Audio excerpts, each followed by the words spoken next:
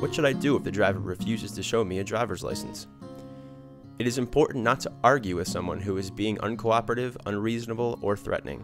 It is common that many drivers will just not take responsibility no matter what. Just be clear in your memory of what just occurred, call police, and calmly explain to them.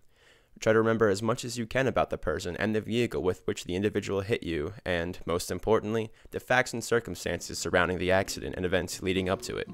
You should never agree to be even partially at fault, at least at the time, unless it is obvious and honest to do so.